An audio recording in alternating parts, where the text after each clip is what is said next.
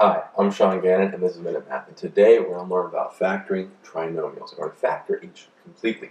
So if I was given this trinomial, b squared plus 16b plus 64. All right. Well, since our a value is just 1, I can ask myself the question, what two numbers multiply to be my c value, which is 64, but add to be my b value, which is 16? And that's our b value, that's 16, not the variable b. Okay? So, looking at that, when I think about it, I said, okay, well, what about 8 and 8? 8 and 8, right? 8 times 8 is 64, but 8 plus 8 is 16.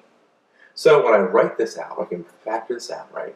I have b, it's normally like this, b and then the b, right? And we say, okay, our two numbers, 8 and 8, b plus 8 and times b plus 8.